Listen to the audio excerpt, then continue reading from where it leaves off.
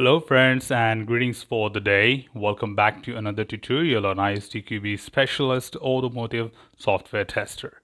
We are still in Chapter 2, Standards of E&E, and getting into the next topic, that is 2.2 ISO 26262. And as a part of this, we do have a lot of topics to be covered right from 2.2.1 to 2.2.5. But as a part of this tutorial, we're getting started with 2.2.1, Functional Safety and Safety Culture. To begin with, as a part of the functional safety and safety culture, the very first thing we are trying to understand is from the point of objective of functional safety and the E&E system. So generally, when it happens to be the most important thing, that what exactly is the safety concerns? So when it comes to the automotive industries, it might take a lot of effort in order to make sure that we are following strict standards in point of making sure that everything is as per the expectation and does not fail at any point of time. Because when you talk about the complexity, because everything begins from the complex features.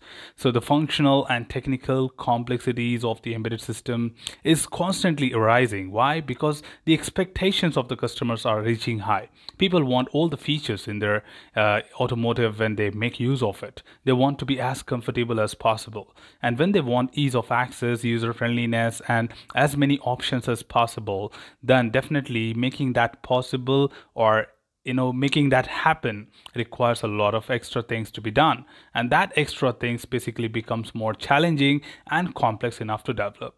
So at the same time, no matter when you're trying to fulfill these things, the software based on electrical and electronic systems allow new complex functionalities such as the automation of driving functional in the car.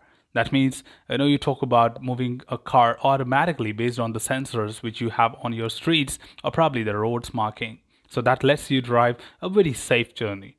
So, due to this high complexity, the risk of an erroneous action happening during the development is increasing, right? Because when you have high complexity, of course, chances of going wrong is equally high. So it's directly proportional.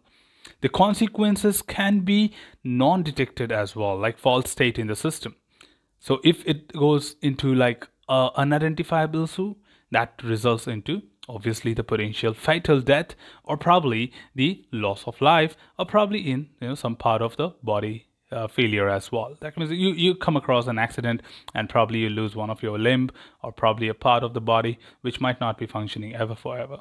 So considering that threat, considering that point of safety that the customer or the users of these automotives are very much comfortable and trustworthy, reliable journey when they have using your automotive devices, that safety concerns we need to take care of. Also, when you talk about the risk areas which we generally identify, so risk needs to be mitigated as much as possible. But if in case there are things which cannot be mitigated, so you need to make sure that you try them as much as possible so that you see that that particular risk does not happen.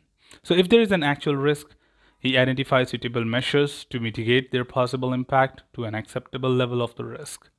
The methods of the execution of such analysis and summarized in the standard of the functional safety. So yes, we do have something called as IEC, that is 61502, which talks about the same. So IEC stands for International Electrotechnical Commission and has a standard of 61502, 508, which generally talks about the international safety standards for the automotives. So I'm putting a link there in the description. If you would like to quickly recall and understand more about these standards, you can definitely refer this link from the provider. According to ISO 26262, functional safety is defined as absence of unreasonable risk due to hazard caused by the malfunction behavior of E&E systems. Now, it's more important. The definition which is defined by the ISO 26262 is that the safety is something which is completely eliminating all your risk, unreasonable risk with which you can have actually the malfunctions of different functions. That could be due to that, and it may impact human lives and claim any kind of impact on the users. So in that sense, the term is to be differentiated from other safety terms such as informational safety, product safety, or work safety. So these are different. This is about the human fatal, right? It could be fatal. So we just have to make sure that we are securing that. Safety in the working environment and cybersecurity are not in focus of ISO 26262. So we will not be getting into the details of that, but it was just an introduction that there are various safety standards which we have in the market and technological world, but right now we do not have that in this scope. The second thing is contribution of the tester to the safety culture. So what kind of contribution does the tester make? So within the product development, according to ISO 26262, it is not enough to monitor your organization's process. Okay, all participants need to live a process independent approach. It's just not that you are, monitoring how exactly things are going. No, every single person has to be responsible or take the responsibility of defining that error-free product and errorness identification at any point of time, making sure that safety is everyone's responsibility, just not one person. Everybody must understand their impact on the development process and the safety of the final product.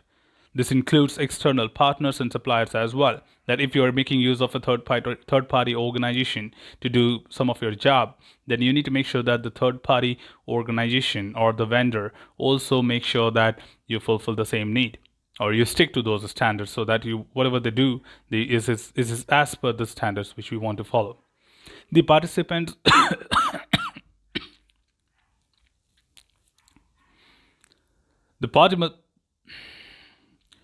The participants must understand that their own action do not happen independently of other processes. Each step of the development constitutes an essential contribution to the compliance with the implementation of the function safety relevant requirement. So it's just not one person, everyone, right from the development till everything happens till the end, like testing and maintenance and all, everyone takes the responsibility of the same.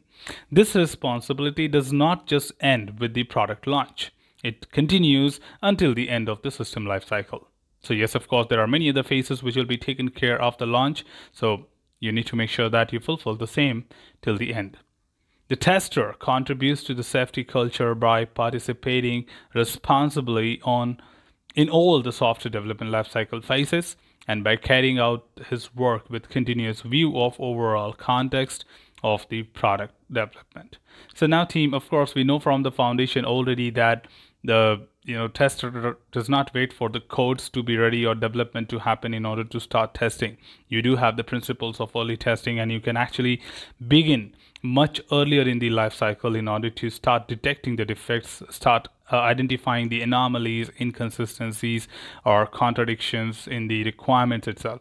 So not only requirements, any other phases as well. Whatever you do, the tester makes sure that you are available at that point of time in order to find as many anomalies or defects as possible, so that things can be more and more accurate. And moreover, when you talk about the safety, your one simple mistake would be claiming somebody's life.